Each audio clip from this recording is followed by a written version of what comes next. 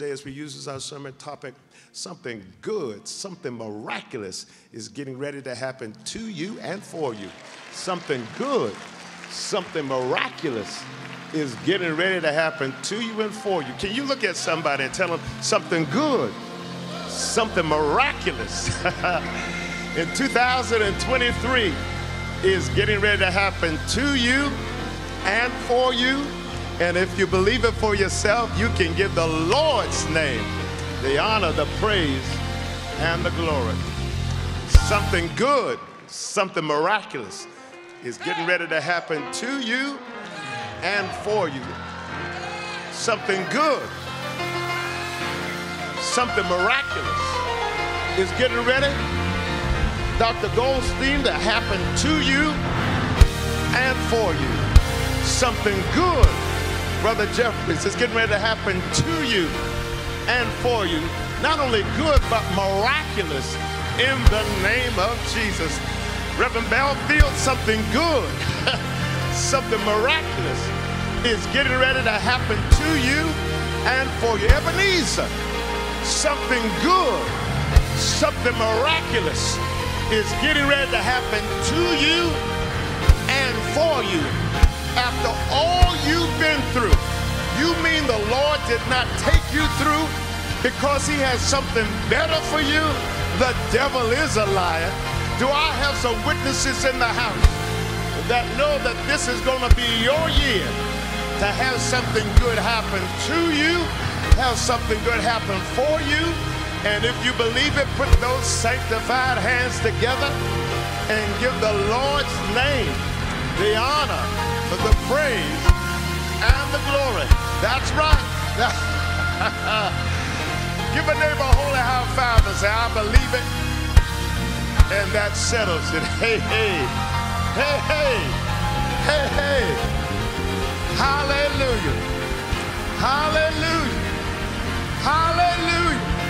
I see folks, social distancing is no longer in order. If you want to cross the pews and cross the aisle and give somebody a holy high five and tell them something good, something miraculous is getting ready to happen for you and to you. For somebody, it's going to happen this week. For somebody, it's going to happen next week. For somebody, it's going to happen next month. For somebody, it's going to happen in July. For somebody, it's going to happen in October. For somebody, it's going to happen in December. But does anybody know that it is going to happen to you and for you? Streaming family, something good, something miraculous is going to happen to you and for you in the name of Jesus. And if you believe it for yourself, you'll be right to throw your head back and say, I believe it. Hallelujah. Hallelujah. Jesus had just told Simon Peter, launch out into the deep because it's time to try something new. And anytime you try something new, normally there's some objection because you've gotten used to what you've been doing, especially if you've been doing it for a long time. And so Peter came up with his objections. He said, Master, we have been fishing all night and haven't caught nothing. Has anybody ever gone through a time or a season of disappointment where you have toiled for a long time and there were no results? Anybody, you've been in a marriage for a long time and it has not worked out the way you wanted it to work out? Anybody, you were in a relationship for a long time and it did not work out the way you wanted to work out? Any parents have children and the children have not acted like you want them to act? Any children have parents and they didn't understand what it was you were going through? Anybody on your job, you've been toiling and working hard for a long time and you have not gotten what you think you should have gotten from that job? Anybody, your bills are high and your money is low and you have repairs here and have to do something else financial there and it hasn't worked out as you want it to work out? Anybody spiritually, it has not worked out as you wanted it to to work out. Well, that was Peter. And Peter added to it, not only that, but we fished all night and caught nothing. You would have thought he would at least catch one little fish. You would have thought he would catch at least 3 little fish, maybe 5. Has anybody, not only didn't work out, you didn't catch nothing, which added to the frustration of what you're going through. But the key word in this first verse of chapter number 5 is the fact that he began by saying, Master.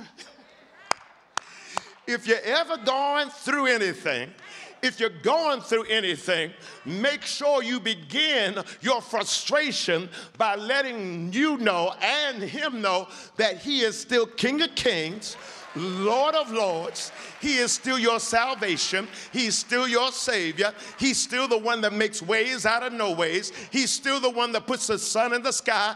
He's still the one that makes the moon glow. He's still the one that makes a cow moo. He's still the one that makes a dog bark. He's still the one that makes a cow meow. He's still the one that does exceedingly and abundantly beyond what you could think or imagine. So Peter, in the midst of his disappointment, in the midst of his frustration, was still able to say, Master. Can you look at somebody and say, he's still the master? He's master of my disappointments. He's master of my heartbreaks. He's master of my health challenges.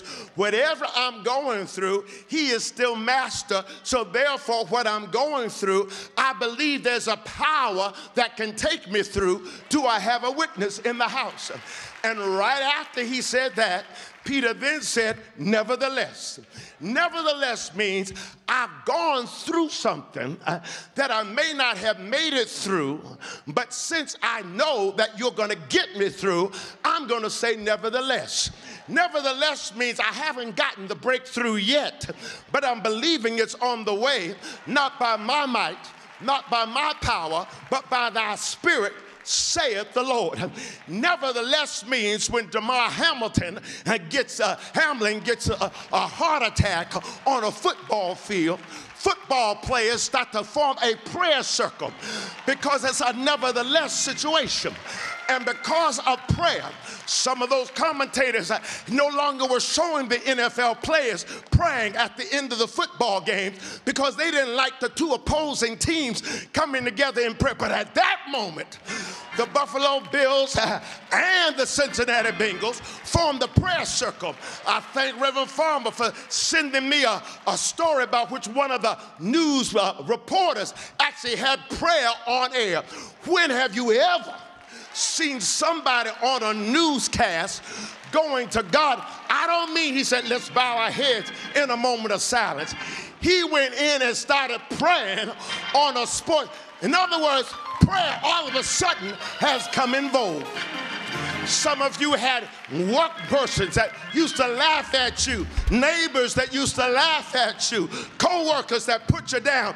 Oh, but now, after they've seen the miracle working of what's happened with Brother Hamlin, prayer is back in fashion. Can you look at somebody and tell them, I didn't have to wait until last Monday to know that God is a prayer answering God. Matter of fact, Brother Cooper almost went through the same thing right here at Ebenezer. We lifted the Lord's name up in prayer, and by New Year's Eve, when Brother Cooper was in the house of God, giving the Lord's name the honor, the praise, and the glory. Does anybody know if you're going through anything, but if you put God's word at the beginning of what you're going through, God can get you through. That's why Peter said, nevertheless, at thy word. It ain't what you can do. It's at thy word. Thy word says that by your stripes I'm healed. At your word. Your word said, even though I walk through the valley of the shadow of death, I shall fear no evil. Your word said, your water when I'm thirsty, your bread when I'm hungry. Your word says I can do exceedingly and abundantly beyond what you could think or imagine. I'm trying to let somebody know, if you put the word on it, God will put a promise to it. Do I have anybody in the house that got rid of your pity party, that got rid of your woe is me, and started putting the word on it? And when you put the word on it, you saw God start to move in miraculous ways. That's why Peter was able to know that something good was going to happen. It was not because he wished it to happen. It was not that he hoped it would happen. It's because he put a word on it. Do I have anybody today that's going to put a word on your situation, a word on your marriage, a word on your children, a word on your parents, a word on your job, a word on your situation? And when you do, that's when something good is getting ready to happen. Do I have a witness in the house? And so Peter said, at thy word, I will cast my net down. Look at somebody and say, I. Peter said, I will cast my net. And then the Bible says, after Peter cast his net down, they then said, we. God bless you, sweetheart. Yes, thank you so much.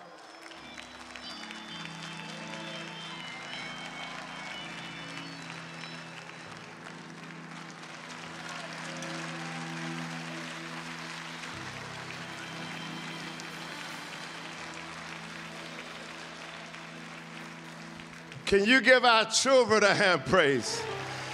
Sometimes even our children will know. At thy word. Come on now. A child shall lead them. That was your confirmation that at the word of the Lord, God is getting ready to do exceedingly. And I see God in her coming up, because the point I was trying to make before she came was that Peter said, I. But then the word of God says that they cast their nets and they got a blessing. And they had so many fish that they were unable to take it in. And they called their partners to come and get some more blessing because they was getting ready to break the nets. Peter started off, I dropped my net, but the word of God says that they got the blessing. I'm trying to let somebody know something good is getting ready to happen to you. But you shall be a conduit for blessings helping others. It'll start with I, but then your children will be connected to your blessing. Your parents shall be connected to your blessing. Your neighbors will be connected to your blessing. Your church members shall be connected to your blessing. In other words, when God says something good is getting ready to happen to you, this is not me, myself, and I. This is not my four and no more. God says, I'm going to connect your blessings with other people that are connected to you. Peter dropped the net, but his partners were the one that also got the blessing. Can anybody give the Lord's name the praise for a mama who prayed for you, a daddy who prayed for you, a loved one who prayed for you, and the blessings flowed from them down to you? And here you are, the second Sunday of 2023, being blessed, not because of what you have done, but grace woke you up this morning. Grace started you on your way. In other words, this ain't about you, but this is about what God wants to do through you. Give a neighbor a holy high five and say, get ready. My blessing is going to affect you. Yeah. Matter of fact, look down your road and say, this road is getting ready to be blessed, because I'm blessed, you're blessed, and this whole road is getting ready to be blessed. Yeah, but not only your road, you're blessed, and because you're blessed, Ebenezer's blessed. But get ready, and because Ebenezer's blessed, the community shall be blessed. And because the community shall be blessed, the world shall be blessed. It starts with one, but does anyone know God can do exceedingly and abundantly beyond what you could think or imagine? Yeah, he's got the whole world in his hands. He's got you and me, mother, you and me, brother. you and me, sister, in his hands. Yeah, your blessing is going to touch the whole wide world. Look at somebody and say, get ready. For God is getting ready to connect the dots, because something good, something miraculous is getting ready to happen for you and to you. Can you give the Lord's name the honor, the praise, and the glory? Hallelujah. Tell him to stand right where he is. Hallelujah. Something good is getting ready to happen to you and your son by the stripes of our Lord and Savior Jesus Christ. You are healed today at his word. By his stripes you are healed. It took a little time to walk down, but God says when you get up, you shall be healed in the name of Jesus. Can somebody give the Lord's name the honor, the praise, and the glory? Hallelujah. Hallelujah. Hallelujah. Hallelujah. Hallelujah. Hallelujah.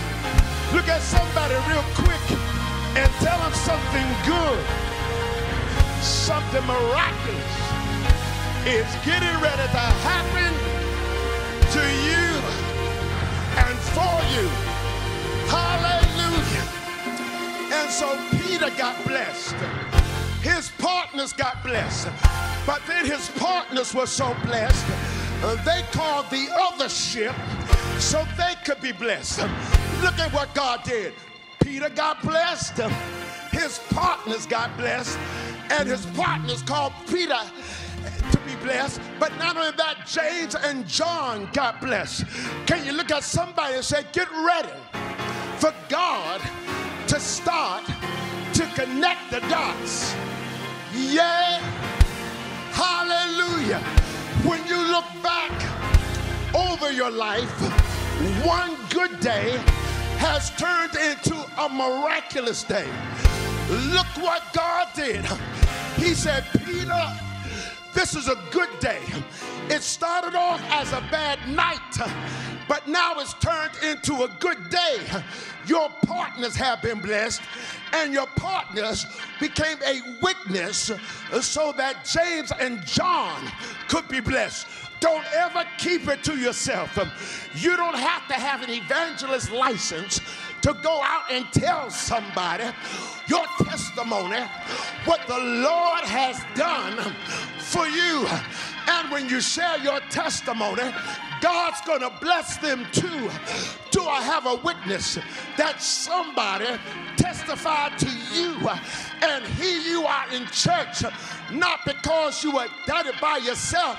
You had left the fellowship, and now God brought you back to the fellowship because somebody gave a testimony as to how good God is and how worthy he is to be praised. And if that's you, can you give the Lord's name the honor, the praise, and the glory?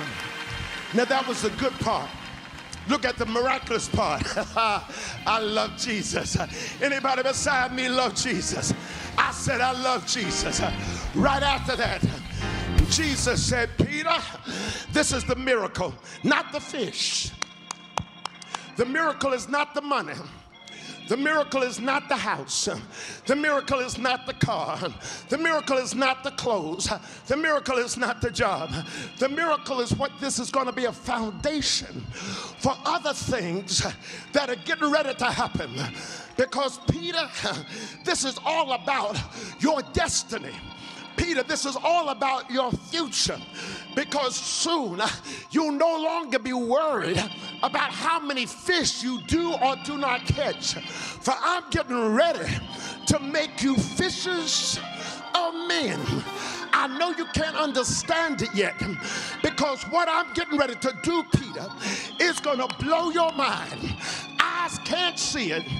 ears can't hear it, and your mind can't comprehend it, because it's going to be exceedingly and abundantly beyond what you could think or imagine. Can you look at somebody real quick and tell them something is getting ready to happen miraculously for you? Yeah. What happened next? Peter's mother-in-law, who was sick, got healed. What happened next? And Peter was in Caesarea Philippi. And Jesus asked, who do men and women say that I have? And Peter said, thou art the Christ, the Son of the living God. What happened next? Peter was on the Mount of Transfiguration. Who was with him, Pastor? I'm glad you asked. James and John. And he taught Jesus being transfigured. Well, what happened next? Well, right after that, Jesus walked on the water. Peter was about to drown, and Jesus picked him up and got him onto safe shores. Anybody here almost drowned, but Jesus came in the nick of time. Well, what happened after that? Well, right after Communion Sunday, Peter denied him. Anybody lost your focus? Anybody here lost track of what God was trying to do for you and through you? Peter denied Jesus. For a lot of folk, you would have thought that would end the destiny and the purpose on Peter's life. But does anybody know grace has brought you safe thus far? It ain't about you. It's what Jesus wants to do for you and through you. So you're covered by grace. Even when you mess up, you're covered by grace. Even when you slip and fall, you're covered by grace. Even when you make a mistake, you're covered by grace. Anybody glad that God is not a God of a second chance, but he gave you chance after chance after chance? Yeah. And when Peter realized that God is loving, God is gracious, then God used Peter on the day of Pentecost to preach a sermon where 3,000 persons got saved. Your past will not determine your future. And if you believe that God still has a blessing with your name on it, with your messed up self, with your mistake-ridden self, but God looks beyond your faults and sees your needs. Do I have any sinners in the house that have been saved by grace? He's connecting the dots. And after that, Peter became the chief cornerstone of the gospel. In other words, way back in Luke chapter 5, God was seeing Peter in Acts chapter 5. Does anybody know God's connecting your dots when you were young, and he's still connecting your dots when you get old? I thank God for a pancake house. Yeah, but it wasn't about pancakes. God was connecting the dots. Right after that, I had a car accident. I should have lost my life, but God was gracious. He was connecting the dots. Right after that, I started reading the word, and God called me to preach. He was connecting the dots. Wanted to go to ITC in Atlanta, but I called Dean Jones at Howard. He got me into Howard. He was connecting the dots. Atlanta was not our destiny. Washington, D.C., he was connecting the dots. Got the Hemingway Memorial.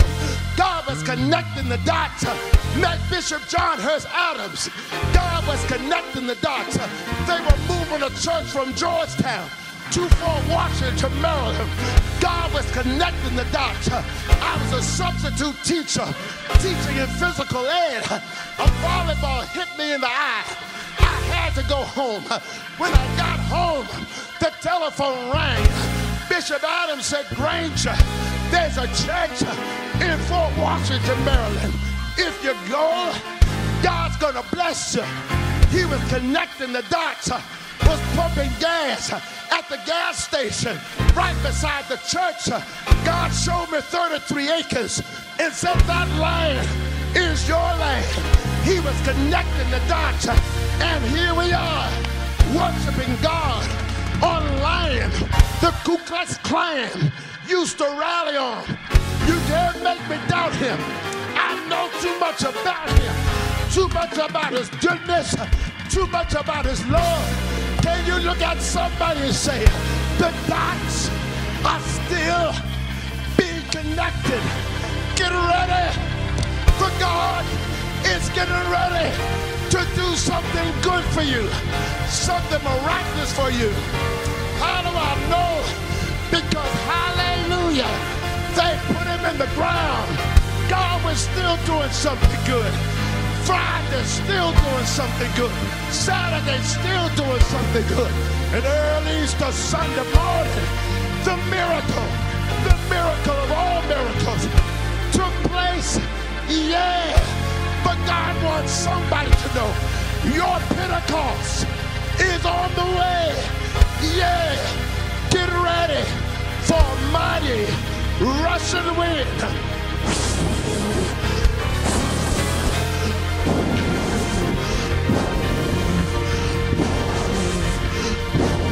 This ain't a northeaster, but this is the Holy Ghost blowing on you to let you know something good, something miraculous is getting ready to happen for you.